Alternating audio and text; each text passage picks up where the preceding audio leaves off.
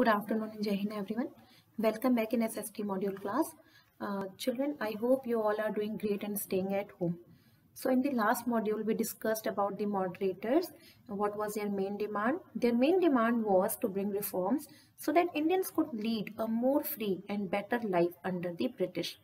So their main concern was to get reforms in the Indian society. However, several other leaders were not in favor of such a soft approach.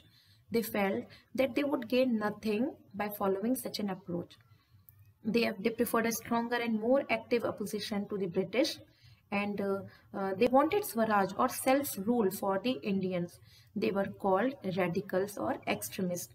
Some of the important leaders of this group were Bal Gangadhar Tilak, Bipin Chandra Pal, and Lala Lajpat Rai. Bal Gangadhar Tilak also declared that freedom is my birthright and I shall have it. He started a newspaper called Kesari, in which he spoke about the Britishers or against the Britishers. He spoke all the things, whatever injustice Britishers were doing with the Indians, and he wanted to arouse the feeling of patriotism in Indians. Now, the situation pretty much escalated when the partition of Bengal came up.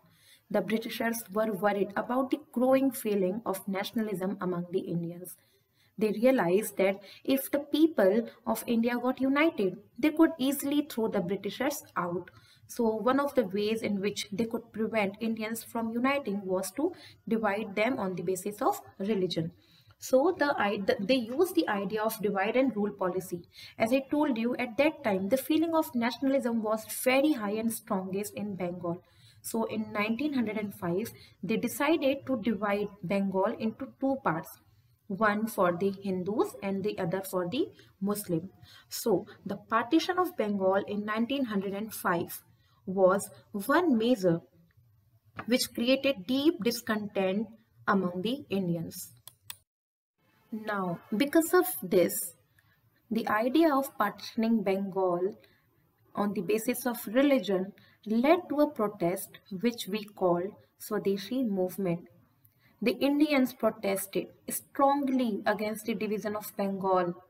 The anger in the people gave rise to the Swadeshi movement.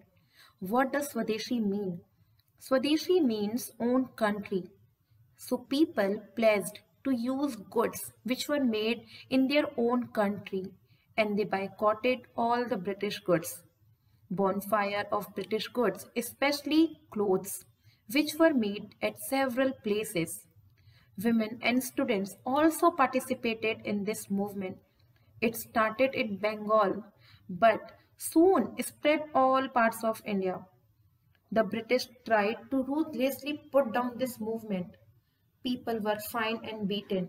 But ultimately, the opposition to the partition of Bengal was successful and the British were forced to reunite Bengal. Swadeshi movement was a part of the Indian independence movement and it contributed to the development of Indian nationalism. It was one of the most successful movement against British rule and it was the most significant movement of Bengal. Children, I hope you all understood whatever I have taught you till now. So in the next module, I will be covering leftover part of the chapter. Till then, stay home, stay safe. Happy learning, everyone.